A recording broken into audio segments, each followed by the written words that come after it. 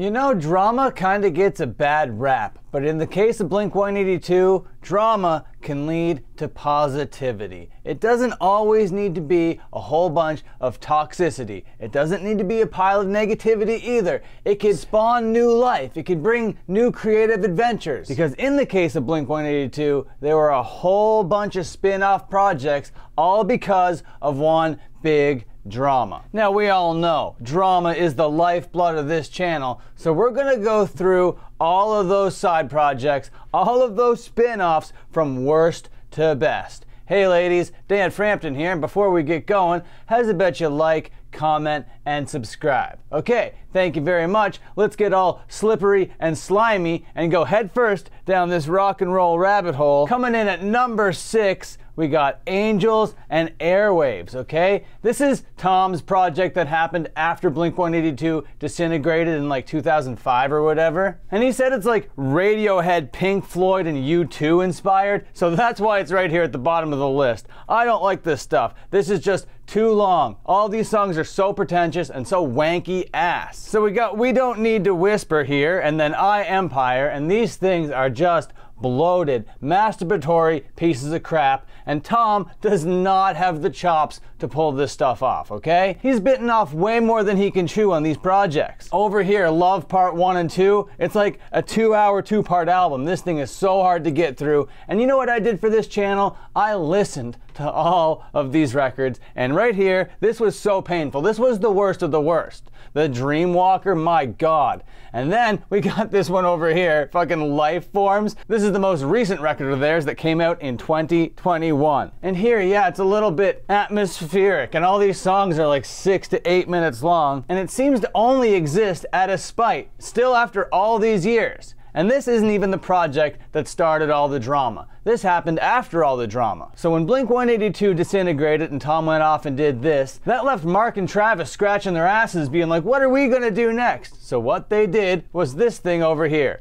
Plus 44. They named it Plus 44 because they came up with the idea in London, and that is like the area code plus 44, or the international dialing code or whatever. So I guess very creative way to come up with your band name, but this is just pop rock. This is just like radio friendly, toothless crap. I don't enjoy this record. It's not even really that catchy because I don't really have anything against pop. You know, I don't have anything against catchy songs, but this just isn't it. It was a commercial flop, but hardcore Blink-182 fans really do dig it. It started when Mark and Travis bought this studio, and then they wrote all these songs and put them down kind of electronically, and then they weren't exactly, like, I guess, happy with the electronic forms of them, because then they just kind of did like full instrumentation of it, and it kind of comes across as a little bit like indie rock, Postal Service-y at times, but that's why it's at number 5, okay? And we're going to be moving on to the number 4 spot at Boxcar Racer, and this is where all the drama happens. Now, I don't know why in 2001 Tom was like, I'm gonna do a project while Blink-182 is still a thing, but he didn't want it to sound like Blink-182, so he was like, Mark, you can't join, but Travis, you're a pretty good little drummer, so you can come on over here to Boxcar Racer. Now, it's really well known that Mark Hoppus kind of took this personally. He wanted to be a part of this project, and because of the fact that he wasn't, it caused all this drama and all this tension that still kind of exists at the core of Blink-182 today. Now, I don't know why Tom just couldn't have Mark Hoppus come in and like play the triangle or something. Why didn't you just have the guy involved in some way? But I'm glad that you didn't, because I love the drama, and the drama created all this sort of stuff. But still, out of all these projects, nothing that I like. Okay, this is all bottom of the barrel stuff. But then, coming in at number 3, it starts to get a little bit better for the band in 2019, okay? That's pretty recently, but Mark Hoppus separates from all the fucking Blink-182 nonsense, finds a friendship with the guy from All Time Low, I believe his name was Alex, and then they put together this kind of like dirty little pop rock record, and it's pretty dang good. This first EP, Strangelove, it's got this first song on it called Drug, and it's gritty, it's dirty, it's also catchy. I love this thing, it's a total banger. The song How to Live really doesn't do it for me on this thing, but everything else, all other 5 songs, pretty good little listens. But later on in that same year, 2019, Simple Creatures put out another little EP, another little 6-song thing called Everything opposite, and it is a little bit better in my opinion than the first one. It's got like these dirty synths that makes you feel kind of grimy and filthy a little bit, but also it's like a glitzy little pop thing. And this is when the whole pop thing is actually being nailed, because over here when they're trying to do pop stuff and it's just like totally missing the mark, but here it's absolutely hitting. But we're getting to the top of the list now. Coming in at number 2, we got Transplants. Now, this started as Tim Armstrong's little bedroom project, okay? He got this little, I don't know, digital audio workstation or whatever, and he was like, okay, I'm gonna be making these songs, I'm gonna be playing these little things, maybe some organs, maybe some like steel drums or whatever,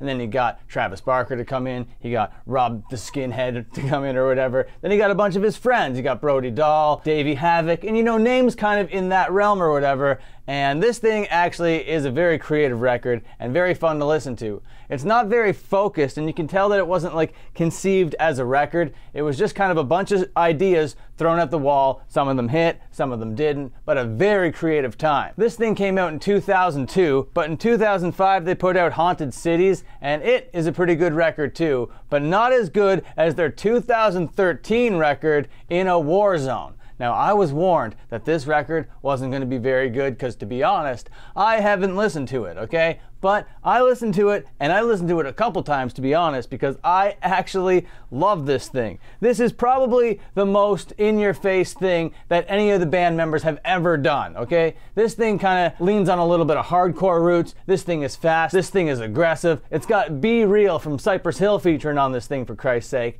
I love this thing. Raw energy, passion. But it was a commercial failure. It was a critical failure, and the fans hated it as well. I seem to be the only person that loves this record, and I'll tell you, I really do. The only other thing that is almost as good as this is one song off of Boxcar Racer, and it's ironically called My First Punk Song, and goddamn, it proves that these guys could actually write good punk music if they tried. But you think that's everything. That's all the spin-offs, right? No way. There is still one that tops the list. There is one that takes the cake. There is one that is the cherry on top.